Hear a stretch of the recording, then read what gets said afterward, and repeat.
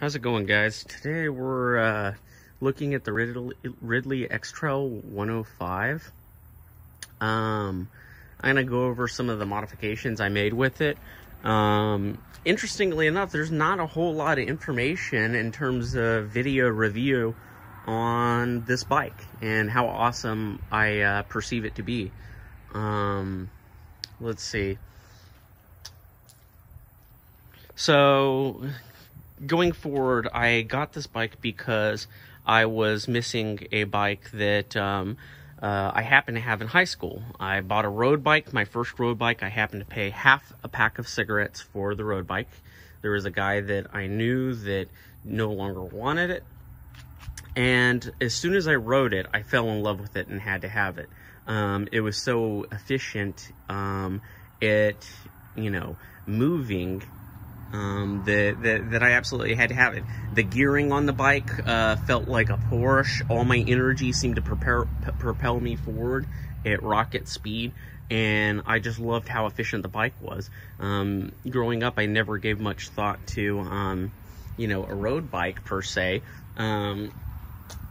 You grow up and you see a lot of kids on mountain bikes and BMXs, and it's not like we're going to the skate park every day that we would need a BMX, and it's not like we're driving down mountain passes and stuff like that and trails. So it makes sense to have a road bike.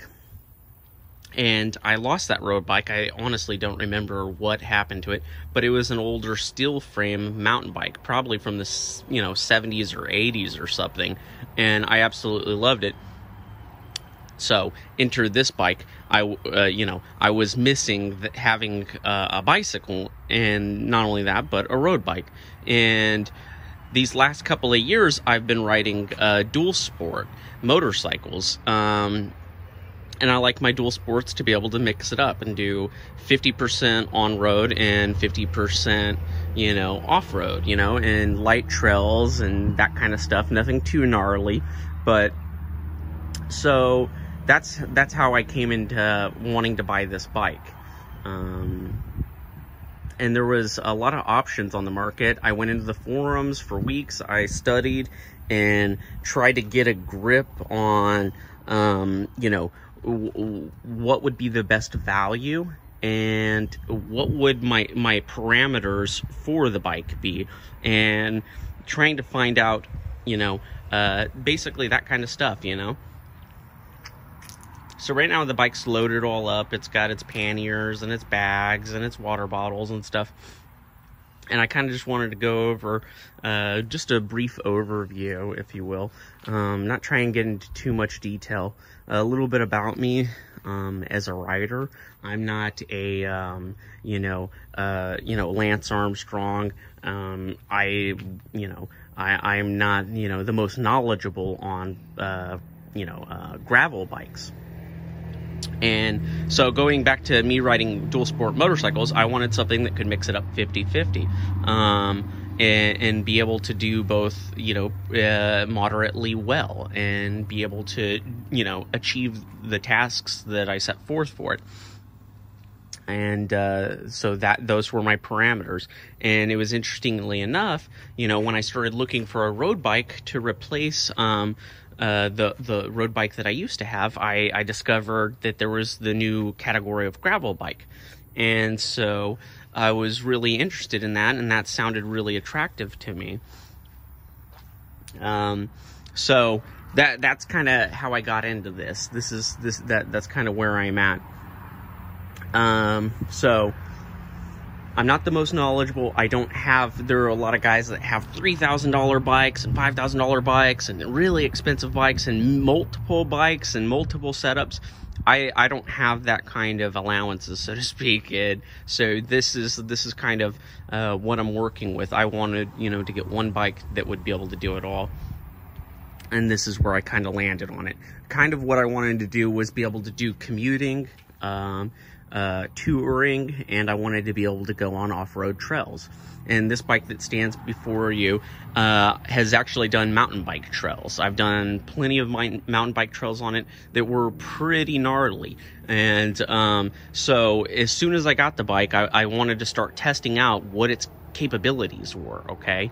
And the reason I settled on this bike over a lot of the much loved and suggested, when I went into the bike forums, guys suggested me getting a Kona or a Surly and salsas and stuff like that. The reason I settled on this bike was the price tag.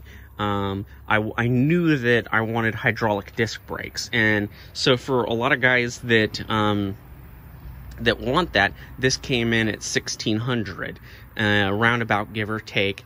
And no one else was really offering hydraulic disc brakes at that price point that I could easily find. Since then, I've been in the forums, and a lot of guys have been able to post bikes that are near that price range, but none with the radical yellow paint job. And this paint, it's kind of hard to tell, but this paint's actually got a lot of grease smears on it. That's not what I was going to say, but it's actually a matte yellow instead of a gloss yellow, which is interesting. It takes grease smudges like crazy, but I love how the flat actually, it almost makes it stand out more. It makes it pop. So back to the disc brakes. They're Shimano 105 disc brakes. And I've had no issues with them whatsoever. And there are benefits, advantages to having disc brakes, and then there's disadvantages. Like, for example, if you get into an accident and bend it, so I'll acknowledge that from the get-go for potential viewers, juggling the question of what to get. Disc brakes offer really nice modulation. I have had guys make comments like, to the equivalency of, you don't need hydraulic disc brakes, mechanical disc brakes will just do just fine, and basically them saying, to the extent they were basically saying, I've never seen a bicycle get cherry red rotors going downhill that had mechanical disc brakes. Well, I acknowledge this, but I wanted the hydraulics because it makes modulation, and it makes controlling speed factors going down hills a little bit more precise, and I like that. You can dial in and fine-tune your needs a lot easier than someone that doesn't have hydraulic disc brakes, and that's why I like it. V-brakes have that advantage of, if something gets bent or broken, you can disconnect the line, and if your wheel is bent or something to that nature, it's a little bit easier. So, but without further ado, the reason I got hydraulics was the previously mentioned reasons. I wanted something that modulated well, and if you think about it, if you aren't wasting energy, okay, that's propelling you forward, so in other words, you're going downhill, you have to brake, you have better control of that, so you aren't wasting that energy, and then that's not speed that you're then going to have to pick up by pedaling. So I like that idea of it. I absolutely love its hydraulic disc brakes. It's an alloy frame with a carbon fiber front fork. So the alloy frame, when I first got into the forums trying to find what kind of bike would be my ultimate dream bike, a lot of guys, I had made the mistake of joining steel frame forums, and to them, they were a steel frame only closed group, type of thing. And very quickly, I found out that I didn't necessarily need or want a steel frame. I understand the advantages. There's more strength in a steel frame, and they're almost indestructible. But they have excellent riding characteristics. So some people say with steel elasticity and how it flexes during riding, and it has this springy feel that seems to agree with the rider's pedaling cadence, and it makes you feel more responsive. And And that's all well and good. I like that. I like all that. And I might get a steel frame eventually, one day. But for now, this is it. And the reason I chose this alloy frame was because this alloy frame was spec'd to a degree that it was built to do bike packing. And if you don't know what bike packing is, it means that, you know, you're traveling and on you know, unpaved roads, possibly, and you're sightseeing. And so there are differences between commuting, bike packing, and touring. Okay, I'm not going to get into them in this video, but okay, so bike packing is where you're basically on off-road trails, and it could be rough terrain, and you're going to need a strong frame, and it needs to be able to hold weight. And so because this can do it, you know, it's a very strong frame, and it's built to do it. I figured that this was a good enough deal. I once again don't want to really get into too much of the speculation about, you know, saving a few pounds and going with an alloy frame versus a carbon versus steel. They all have strengths, benefits, and merits, and ultimately it's up to the end user what they want, okay, for their specification. For me, I have found that this is more than adequate. It's a fantastic bike as a whole. And with that said, I'm going to lead you into some of the things that I've done with this bike since I got it, okay? And it's been, like I said, I'm not the Rockefellers, I'm not Bill Gates, I'm not Elon Musk, I don't have a ton of money, and so I wanted to do small upgrades or modifications that would benefit it greatly long term. And so the first thing that I did was I changed out those tires, okay? So these are not factory tires. They do not come stock on the bike. These are the Michelin Pro Tech Cross, and they're rated for e-bike tires. And basically what I wanted to do was I wanted a tread pattern that was aggressive for off-roading, okay?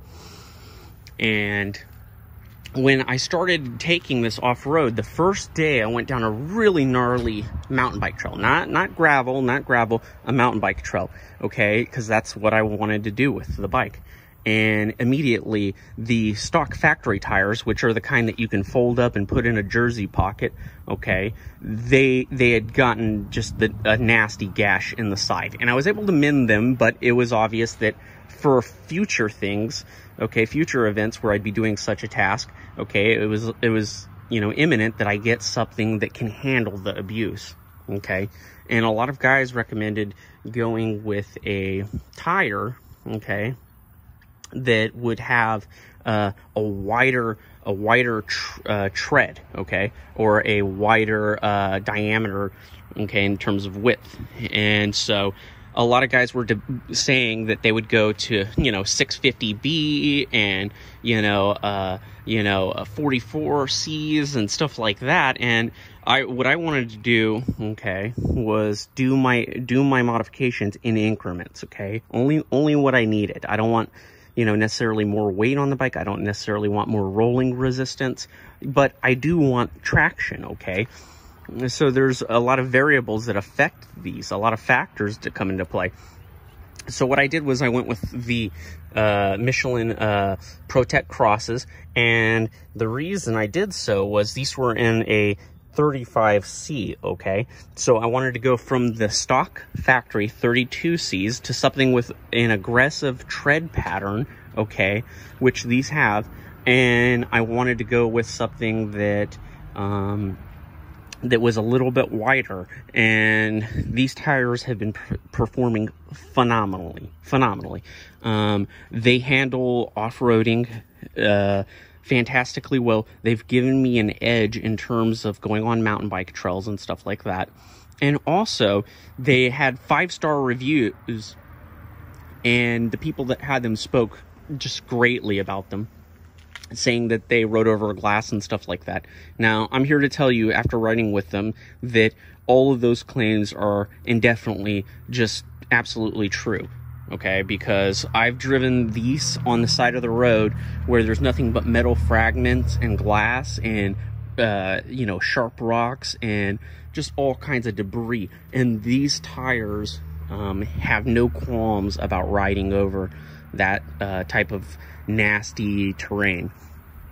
And like I said, I've taken it on mountain bike trails. They've performed fantastically. They give me just the right grip, and so I have no qualms. They seem like that they're holding up really well, and so that's the only thing that I've really changed drastically about this bike. I will say this: it took me a while to get the PSIs that I wanted figured out. So these have a factory rated minimum and maximum PSI of, the minimum is 35, the maximum is 85. Okay, so I'm riding in about, for a long time I was riding at 65 PSI, which is, for me and my weight and the weight of the bike, it's very, very, very pressurized. It's too much. Okay, and it took me a while to figure that out. I had watched my wear patterns on the wheel to see what my engagement surface was, and it was just very thin right here. And what that was telling me is I had too much pressure in the tires, and you could feel every bump going along the ride. However, the rolling resistance was low, so it was making the bike more a little bit more easier to get up to speed and faster.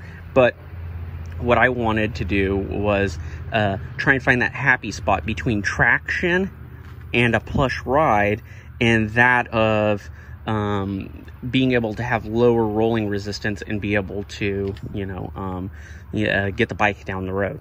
And so I find with 60 PSI, I got just enough cushion while I'm riding these tires that it's a comfortable ride, but it's also enough to give me a low rolling resistance to where I feel like I can maintain good speeds. However, what I will say is, when I go take this off-roading, okay, I'm not talking about necessarily a gravel trail, but it could apply to that concept. It could apply to that scenario. But when I do mountain bike trails, I will lower the PSI probably by 5, or 10. And then, so that covers our tires. Let's look at other aspects of this bike. The first thing I wanted to do on this bike, okay, from factory, was install these fenders, okay? And the reason that I did that, okay, is the going through puddles, yeah, it's kind of annoying if you get water on you, but you're on a bike. It's not an enclosed environment, so that's, kind of to be expected, right? You're going to get wet. Okay, you're in an automobile or something like that that's, completely encapsulated. And that's the whole point, right, of a bike, is that you're more free, that you can connect with your environment. However, the reason I added these fenders, okay, and these guards, is the fact that when you're driving through gravel and dirt, okay, you have dirt spraying up, and that gets on your drivetrain, okay? And your drivetrain collects dirt. I've noticed a significant decrease in the amount of dirt that gets on my drivetrain by just having these fenders, these mud guards, okay? And there's a lot of guys that don't ride with them, and I'm sure they have the reasons for not riding with them, but ultimately, the ones that I got were off Amazon. I want to say they costed $50, and I forget who makes them. I'll try and annotate that if I find out.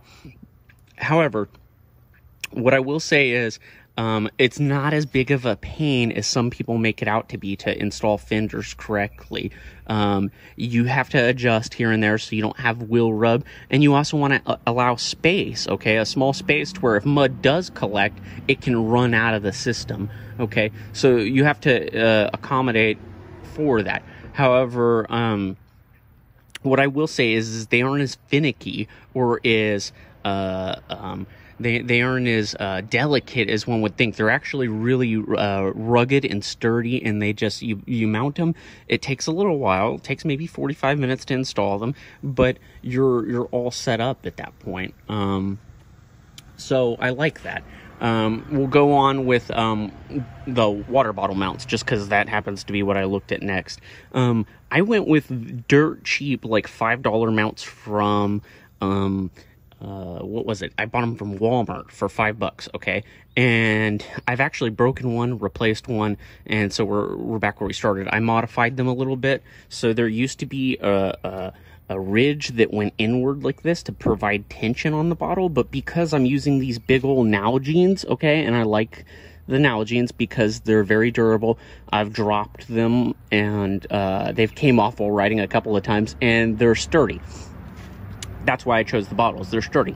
So, but these bottle mounts are $5 at Walmart, and the reason I modified them and made the cut, okay, where the detent holds and adds pressure is because these are a lot wider bottles, okay, and it expands these jaws a little more to where, you know, they're kind of maxed out, okay. So because of that, okay, it has all the tension it needs due to its size and the flex of the plastic. And I haven't had any other issues with that. I have a smaller Nalgene. I want to say that's like a 32 ounce, Nalgene at the bottom, and like a 48, I believe, up top. And that provides me with more than adequate water supply when I'm commuting or doing whatever I have to do. Let's see. So the bike pump, once again, another Walmart purchase, maybe $10. It's a Schwinn pump. I haven't felt the need to upgrade it. It's riding a little bit close to some of my derailer stuff, but it will not contact. A couple modifications that I made to this were, I took Velcro straps and I just strapped this, the end of the fitting there. That way it doesn't bang up against, you know, my frame as I drive. I did it up top as well because there's no support system there. The support system's there, and it's held on by this rubber O-ring material, this little plastic band that goes across. So you can see where this would rattle up top, so I want to strap it down in case my leg brushes up against it. Another modification I did was I took Gorilla Tape and I wrapped it around the pump so that when it rides across the frame, it'll leave this nasty black mark. That'll come off when I scrub the bike down, okay, which, you know, I have my own routined, you know, service cycle that I go through where I clean the bike every so often, okay, and it comes off, the marks come off, but it protects the pump and it protects the frame to some degree. And then let's see. So I added this. This is another Walmart purchase, nothing elaborate.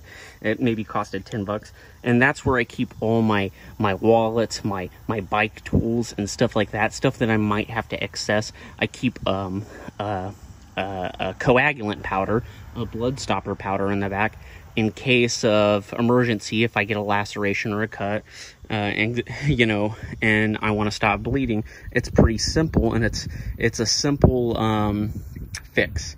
It's a good medical thing to have. You want to have some kind of medical kit on, and a lot of guys don't ride with that. I can understand that to a degree, but I like having at least blood stoppers on me, and try and have some level of preparedness. At the front in the cockpit, I have this one, another Walmart purchase. Wasn't very expensive. And I can put my phone up top, and generally I actually provide shielding from the sun. I put it in there. I've got my gloves in there. I've got a wallet in there, a minimalist wallet, just simple 2 O-rings and a piece of plastic, and it holds your money, holds your ID. We've got batteries in case we need to charge devices and phones, and that brings us to the headlight. It'll allow us to charge the headlight up front, okay? And this is a cheap Walmart Bell biking computer. Honestly, I don't like it. It's been having issues, and I wouldn't be surprised to see me rip that off the bike pretty soon here and go for a better one. And I don't necessarily need a biking computer. It's just one of those things. We're guys, we like to see gauges and, you know things and stuff like that. You can kind of see that all the brake lines and stuff go into the frame, kind of hide them away. You can see them, they're partially hidden. I mean, they're exposed at the front, obviously. And then that brings us to the back of the bike, I guess. So I installed this rack. That way I can carry up to, it says it's spec'd out for like 44 pounds or 45 pounds or something like that. And I bought both of these items off Amazon, okay? And I was worried at first that somehow that the rack, because it's mounting through this eyelet, okay? I was worried that somehow that rack would interfere with the mounting of this rear fender, but it actually didn't. It actually came with the right spacer for the eyelet right there, and that allowed me to run my fender here, and then that spacer and this long bolt, and everything just kind of came together perfectly. I was really happy that I didn't have to go to the hardware store and try and find, you know, the right thread, you know, pitch and depth and thread count and all that stuff.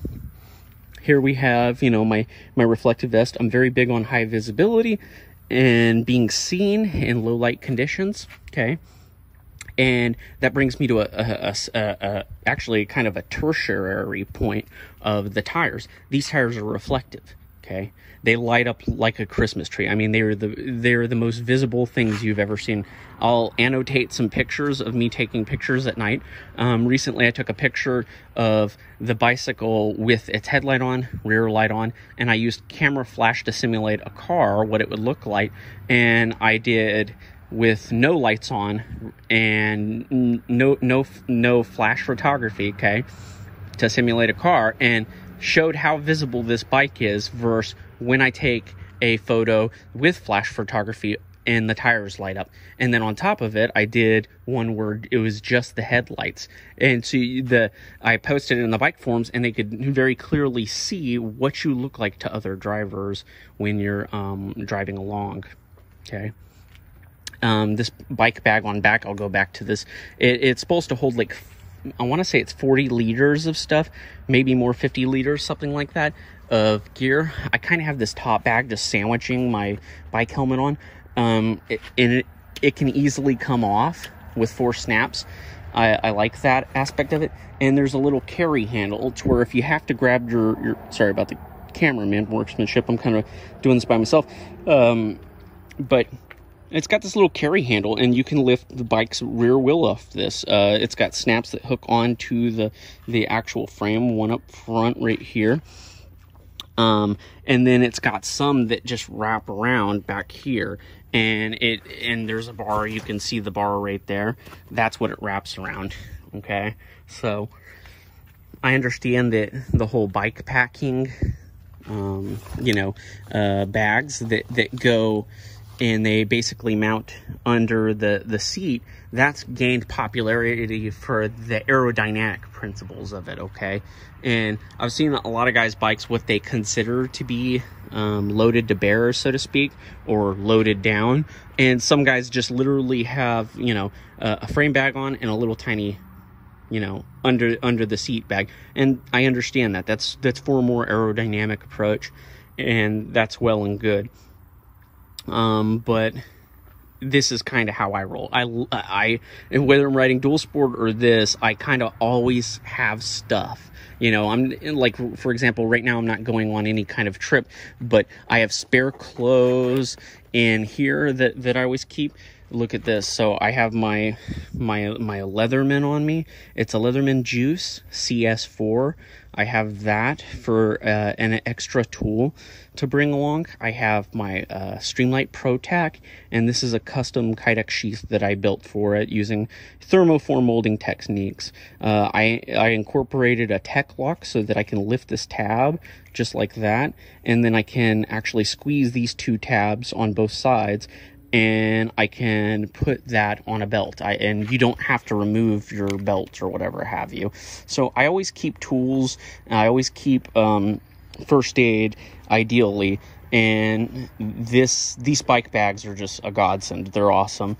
They were supposed to come with a rainfly, and so this is the company ROS or something like that. Just be noted that it says it comes with a rainfly, but they warn you that it doesn't.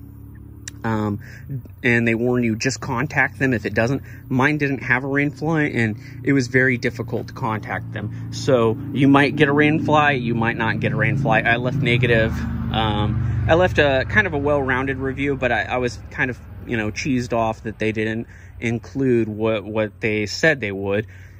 That was kind of upsetting. And then, so that takes me to, chain, and that takes me to the chain lube that I'm using. So typically what people rock is, generally speaking, some kind of chain oil, okay, and those are separated into categories: a dry lube and a wet lube. A wet lube's for if you're riding in a wet season, okay, it'll hold up to rainwater and such well, okay, and the dry lube for dry riding conditions, okay. What I did with this, okay, is I synthesized my own chain wax recipe. Some guys use chain waxes. They're a petroleum-based chain wax, such as paraffin, and they'll use paraffin oil, and they'll dilute it to where it softens up, and then they can choose their chain wax blend accordingly. That you have to blend it. So I feel like chain waxing is one of the best ways to do it, because this is not a sealed chain like that of most motorcycles. It doesn't have O-ring seals, so you're going to get dirt on this chain, and it's going to find its way in, especially if you have a more fluid type of oil. Oil attracts dirt, so does grease. I used to use grease, and pardon me, the one thing that I didn't like about grease was, although it has high wearing characteristics, grease has a hard time of getting inside the roller that spins, okay? One of those rollers, okay? It has a hard time getting into the roller. You can pack grease on the chain, but that doesn't mean it makes its way in. The secondary thing that I don't like about greases, okay, is that thick axle grease attracts a lot of dirt, okay? More so than, say, oil necessarily.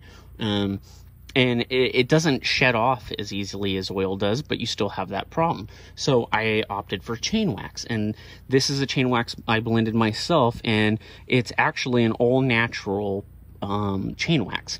It uses, I used beeswax, I used pine tar, and I used softening agents like ballistol and turpentine to soften up the formula, and I had to work for hours and just kept testing using the scratch test and stuff, and the smear test to test what my viscosity was and find what I wanted to desire.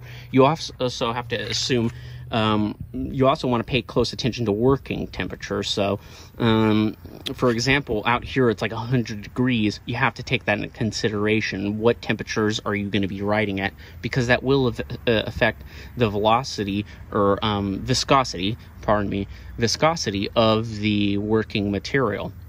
Okay, so I utilized a homemade, I'm joking, but proprietary blend. And so this chain wax has been holding up fantastically. I actually reinforced it with graphite, okay?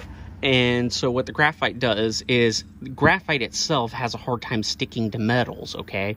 If you dust a lock with graphite, it can work its way in, but it's not as good as a graphite that has been reinforced with a polymer agent, okay, or that of beeswax, which is kind of like an ester-based wax. That's kind of how it's, chemically how it holds up. So when you suspend the graphite in a matrix of basically polymer, okay, what happens is it gets agitated and it stays in that suspended state. And I dip the chain, and I dip it a couple times, and then there you see the benefit, okay, is like a motorcycle chain. When it doesn't have O-rings, grit can work its way into the rollers. With this, okay, with this specific chain wax that I made, okay, the chain wax, when it's in its crock pot or heating station, okay, when it goes for its dip, okay, there's that time frame where it's hot and then it cools off, and it impregnates the rollers with this wax, and this wax leaves a graphite blend. So you get these really smooth riding characteristics, but what you get is a chain wax that doesn't want to accept dirt, okay? The graphite helps too with the making it to where the chain wax doesn't want to attract dirt and debris and stuff. It kind of hardens it up and makes it less sticky. So it doesn't want to accept the dirt and grit, and if it does get dirt on it, it'll want to shed it, okay? And that's what you see right here along the chain, you see a little bit of shedding. And interestingly enough, it came from factory with this, you know, clear tape, almost invisible sticker right here, and it makes it just such an ease to wipe off. It's kind of a glossy area. Okay, it might be hard to see, but it makes it to where the all the shedding of the grease, or wax in this case, it makes it to where it can easily wipe off. So once again, the benefit of the chain wax, and the reason I use the chain wax that I do, is because it doesn't want to accept dirt, and it will not wash off. Rain will not wash it off. So you've got it impervious to the elements like rain. You also have it not wanting to accept dirt and debris. Okay, so that's kind of where I'm at with this. I've been more than happy with the blend that I've used. And with that said, I think that wraps it pretty close up. I'm not going to go too much into the gear set and the gearing ratios. It has adequate gearing to get me through anything I want. It's got carbon fiber front forks, which help dampen the ride and make for a smoother ride. I've been happy with the bike, and I think that if you look into this bike, and you have a little bit of money on hand, and you've been looking into getting a road bike, I would give this 5 stars. I think it's a fantastic bike. You can tell with all anything that needs, you know, fine touches and machinery, you can tell special attention has been given to this bike, and I wouldn't pass it up without at least looking at it. So that's my take on it. This is Cap and Knife. I thank you guys for watching. Hit like and subscribe for more videos. Thank you.